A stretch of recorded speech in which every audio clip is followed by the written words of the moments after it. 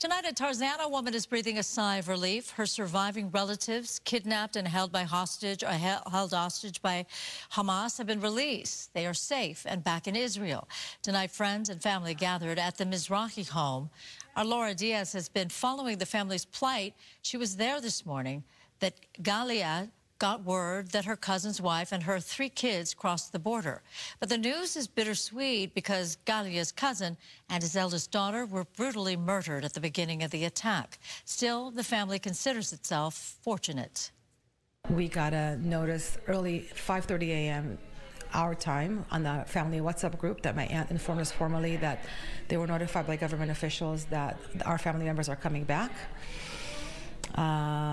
So I was over the moon. I started texting right away. I woke up my kids. They came in to be with me in the morning. We were all snuggling in our jammies, and we were glued to the TV for the better part of the day.